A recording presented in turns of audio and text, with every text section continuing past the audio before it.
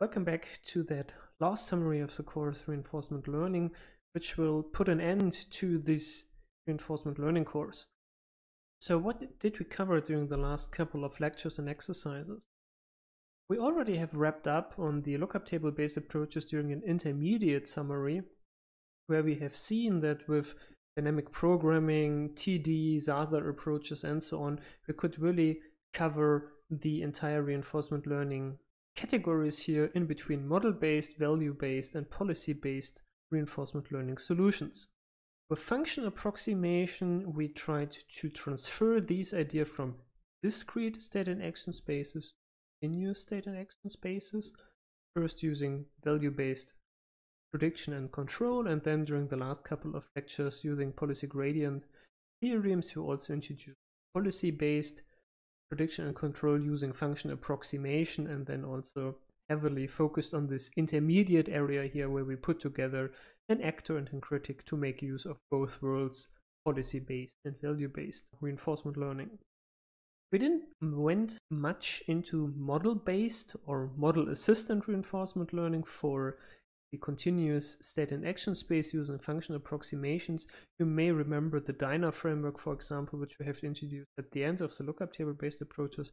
So these kind of approaches, which also bring in a model, can be also directly, straightforwardly transferred to the function approximator case. So that's why we didn't went into them again. So we really covered a lot of ground. However, we can say that there are still a lot of very interesting reinforcement learning topics which couldn't be covered in this introduction to reinforcement learning course. One interesting topic is safety. Safety is basically related to questions like how can we ensure that an agent is always above a minimum performance, or from a classical control point of view, how can we avoid certain state action combinations? So how can we comply with state action constraints? So if you recall the entire reinforcement learning framework, which we have addressed during the last couple of lectures, there was not really a specific point where we could bring in such state and action constraints, right? That wasn't not really an intuitive part of the reinforcement learning problem, or problems which we have defined.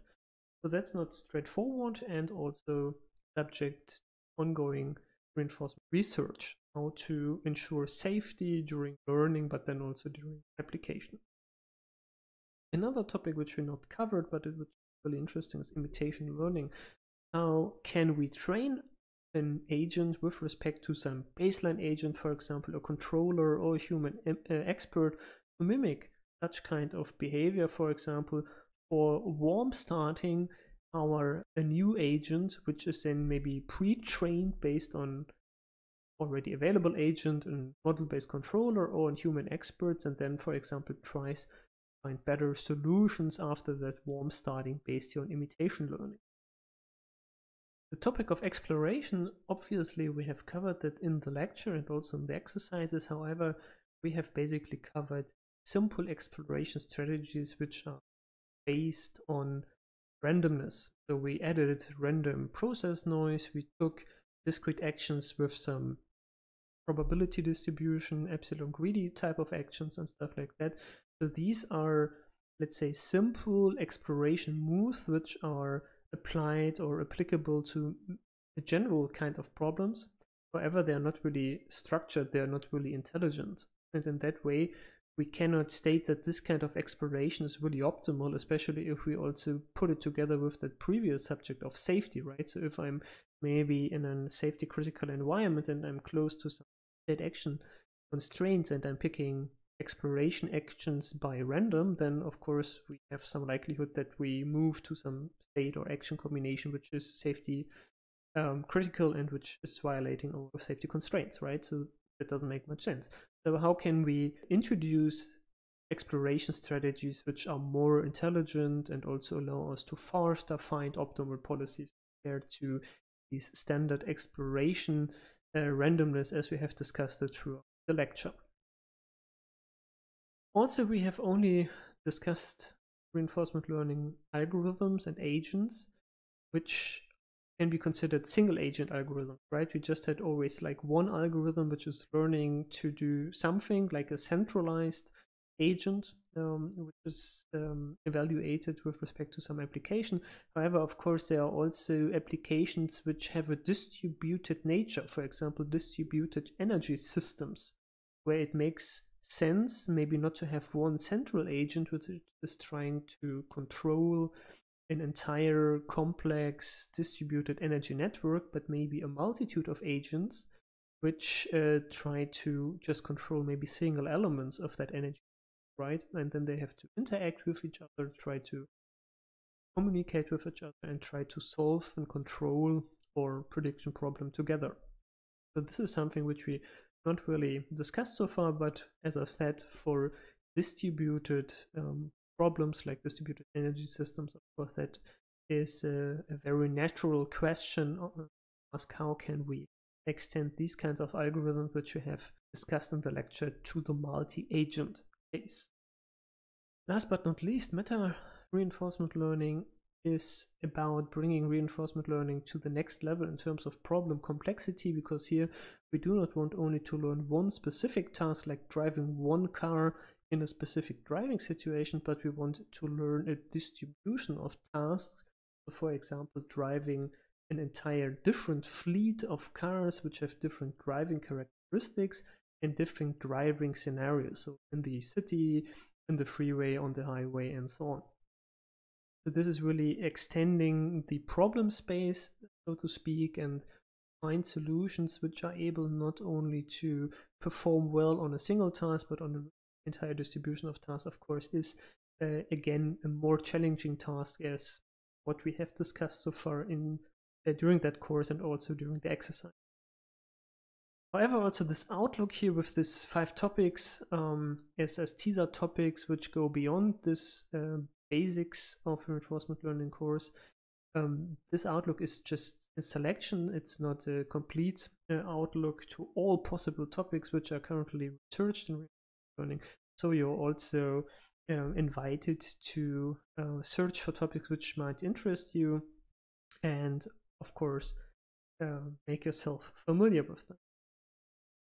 However, if we really summarize what you have should learned in that course, we can state that you should be now familiar to model problems, environments by Markov frameworks, so Markov decision processes, for example. You should be able to use tabular reinforcement learning techniques to find exact solutions on small discrete state and action spaces.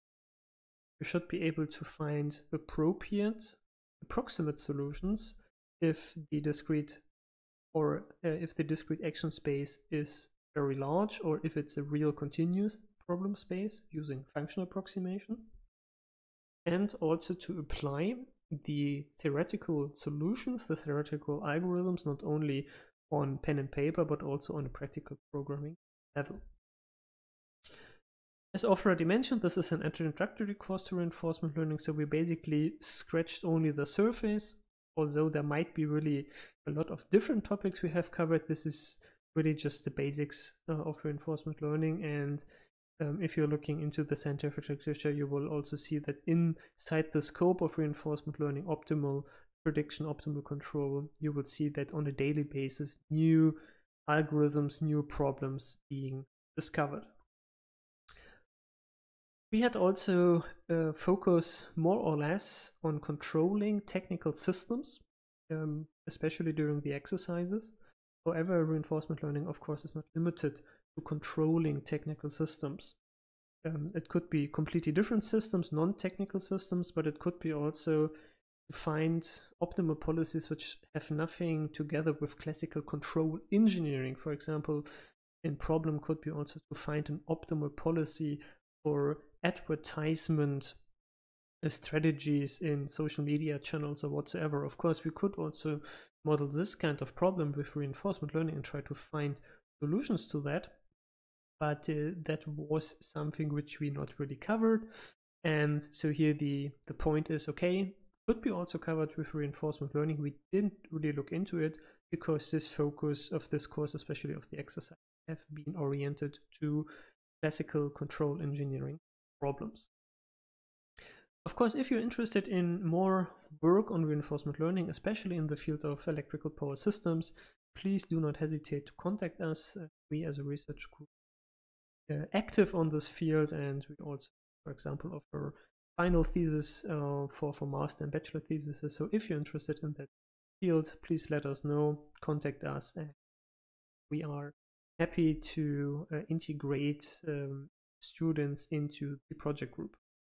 Being said that, a final thanks for attending this entire lecture course, for attending this summary. I hope you have learned a lot and will also make use of the learned content in your future studies or maybe in your job life.